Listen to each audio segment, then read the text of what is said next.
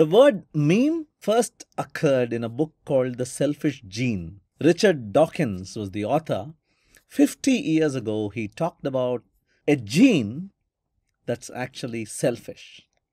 We will talk about the meme, but before that, why does he call the gene selfish? According to this famous biologist, the gene is the fundamental unit of all evolution. It's not individuals of a species, but the gene, the genetic makeup of the species, that's the fundamental unit. And he calls genes selfish because they fight among each other. Their intent is to become immortal. The green eye gene fights against the blue eye gene because only one of them is going to survive. And genes just use our bodies as vessels so that they are carried forward into the future.